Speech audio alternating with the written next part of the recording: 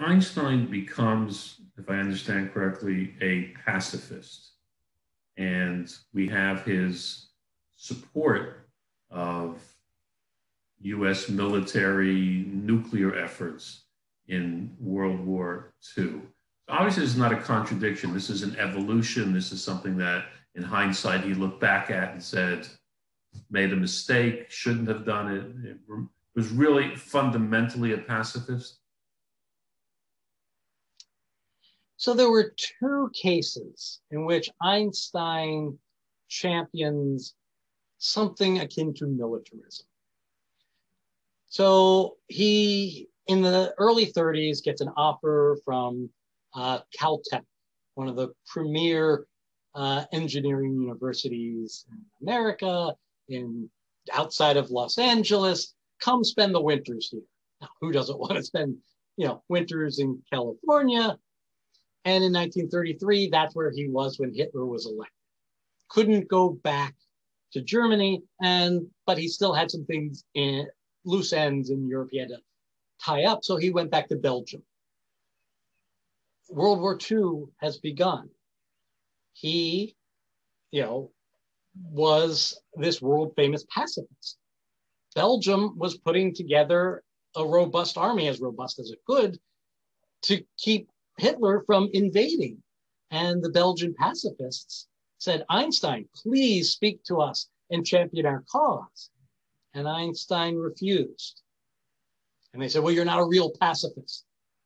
And he said, well, I do not believe that the military should ever be a mechanism of foreign policy.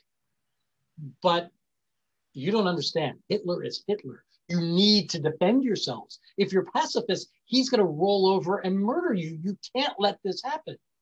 And a similar thing happens in America during the war. He's on vacation out on Long Island, and an old friend of his, Leo Szilard, who was a Hungarian physicist, was the one who realized how E equals mc squared could actually be put into use. So Otto Hahn was a German physicist who first split the atom, realized, this is not just theory, this could be practice, but no one thought it could ever be, really turned into usable technology. It was Szilard he had fled to England, and he was driving in London, which meant he was sitting in traffic. And sitting there, he realized suddenly how it could be done. Uranium. Uranium was the key. And he thought, oh my gosh, this could not only be used for energy, this could be used for a weapon.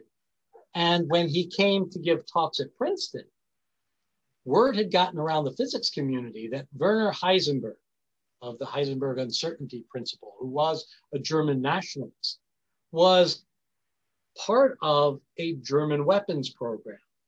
And Szilard thought, well, if I thought of this, Heisenberg could think of this. Hitler could get atomic weapons. And so he had a colleague of his, Eugene Wigner, who was also a Hungarian refugee, but who was now at Princeton. They track down Einstein. They show up unannounced on his doorstep. He invites them in for lemonade, and Szilard tells him. And Einstein immediately realizes, we need to do something. So they try to figure out what to do, and the ultimate decision is, we'll write a letter to the president. Well, it had gotten late. They had to go back to New Jersey the next week. Wigner had a talk to give in California, so a different physicist who had a car drove him out. This was Edward Teller, who ended up being the father of the hydrogen bomb. And they write the letter. Einstein dictated. Teller wrote it down, Szilard translated it.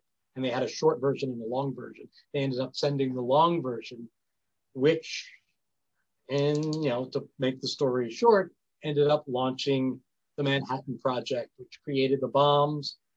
The war ended before Hitler had gotten it, and the US, of course, dropped them on Japan.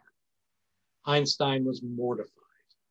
There's a common quotation whose origin I have not been able to nail down. So I don't know if it's legitimate or not, but it's quoted in many Einstein sources.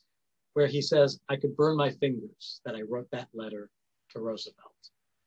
So he becomes a spokesperson against nuclear armament in favor of nuclear disarmament, even though, yes, he was the person who launched it out of fear. It was an existential fear. If the Nazis got the bomb, this could be the end of humanity. And so he was a pacifist, but in this case, he thought the situation was so dire, it's self-defense.